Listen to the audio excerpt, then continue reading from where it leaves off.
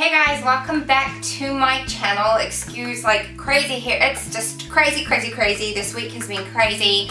There's a big water leak in our hallway, both my children are teething, it's just been madness, and I've got like 5-10 minutes to film this video while my kids are eating their lunch. So let's get into it. These are my winter goes and no's. I don't have a ton of stuff to share, but there have been some things that I've loved this season and some things that I have not loved. So let's start with the things, well actually no, I don't know if I'm going to do it in any particular order. Let's just go for it. So the first thing I'm going to share with you is kind of a mixed review. Most of the stuff I have to share is like makeup related or beauty related. This is the eye and face palette from Essence. I got this about a week ago on recommendation from Sarah Therese, if you watch her on YouTube. And really, the only thing I got this for was the highlight in it. The blush is pretty. It's not as pigmented as I usually like my blush to be, but it is pretty. So if you're just looking for something like natural and glowy, it is good. And these are just like, meh, they're not great. But this is beautiful. I'm not one for like a strobing highlight or anything. This one just gives you a really nice glow, and I've been really enjoying it. I think it was only about $8 or so, New Zealand dollars, so it didn't cost me much, and I love the highlighter in it. Before now, I've been using the e.l.f. highlighter. I can't remember which one it's called. It's like the champagne-y color one though. I think they do a pink one, like a champagne color one. And I love that one too, and I do still use it, but this is really great as a backup. Something that I do not love is this mascara. I bought this, I don't know, a month or so ago. It's also from Essence. In fact, yeah, I've got one more thing from Essence to show you. Yeah, I got it about a month ago. It was about $7 or $8, not very much. I hate it. I absolutely hate it, and that is a strong word for me to use for like makeup stuff, but this is horrible. And I've heard people raving on about it, but it makes my eyelashes super clumpy, like gross clumpy. I don't mind a little bit, but like this is gross. Also, the brush is pretty much huge, in my opinion. And so I just got mascara all over my eyelids, and I always get mascara on my eyelids, I just do, I'm clumsy, but this was like on another level. I found it really difficult to control. There was way too much product, like I would literally like scrape the mascara off of the brush. It might be okay once it's dried out a bit, but I just do not care for it. It transfers throughout the day. Just, yeah, my least favorite mascara that I've ever tried. So that's Essence Lash Princess Mascara. Hopefully you can see that in the camera. On to the next thing is, here, I'll do a non-makeup product, is my new nappy bag. I am in love with this nappy bag. I did a full review of it last week. I'll link that video here. You can go check it out. It has everything in it that I need. It cost me, it was really super affordable. It cost me less than 50 New Zealand dollars, including postage. I highly recommend it. Go check out the review if you're looking for a new nappy bag. Then the next thing that I'm going to mention is something I just started using again recently, but I've actually had it for like years, and it is Maybelline New York's Baby Lips.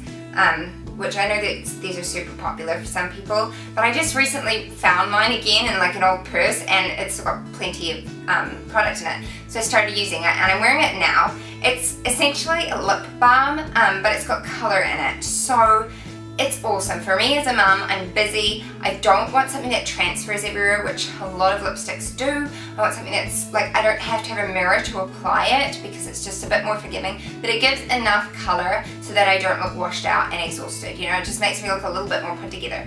This is awesome, and it's also super moisturizing for my lips. I can't remember how much I paid for it. I know they do still sell them, so have a look at your Maybelline couch or whatever, and you should be able to find these. Anything here that I like and recommend, I will try and find a link for if I can find one and put it in the description below.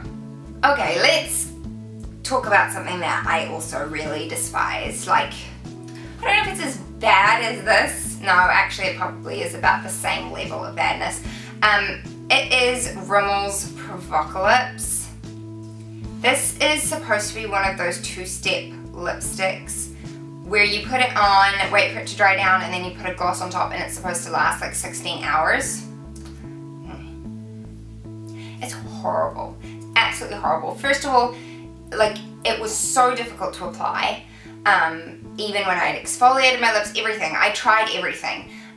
So you put this bit on here, which is the color, and I really like the color. It's a nice nude color, but yeah, it looked streaky, and then if you did build it up and did like a second layer, it started to get clumpy and it would just like roll off, like literally roll off.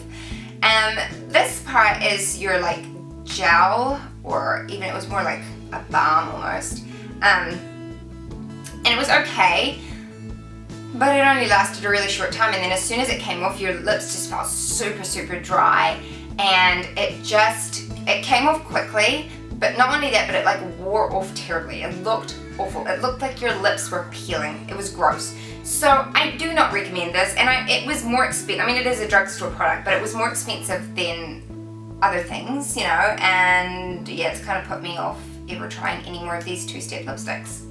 On to the last two good things from the season. One, I also did a review of this a few weeks ago, and I can link that here. It is from World Organics. I tried out a whole bunch of their skincare products and I loved all of them. So if you're looking for a natural skincare organic range, then I would highly recommend them. I will link their website in the description. You can go check that out. I really love their products. Super moisturizing. They smell delicious. It was just, oh, I'm so glad I got to try them. And then finally, a positive thing to end on is actually a mascara that I do like, also from Essence. I got this on recommendation from Sarah Therese as well. I think both of these products were like in the same video that she did. And it is Essence Lash Princess Sculpted Volume Mascara. This is what it looks like. It's black. Hi, Jack's coming in. I'm just doing a little video, so just wait there, okay? I won't be long. It is in a black bottle with purple on it, and I love it. It transfers a little bit, but nothing like the other one did, and it is so much easier to apply.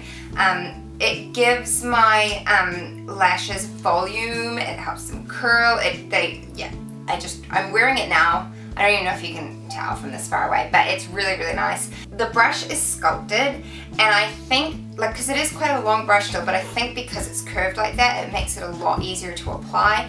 I do not make nearly so much of a mess with it.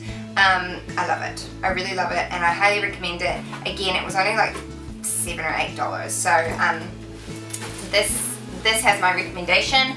This does not. And that's a wrap. Those are all the products that I loved this winter, and I'm really looking forward to spring now and trying out some new things.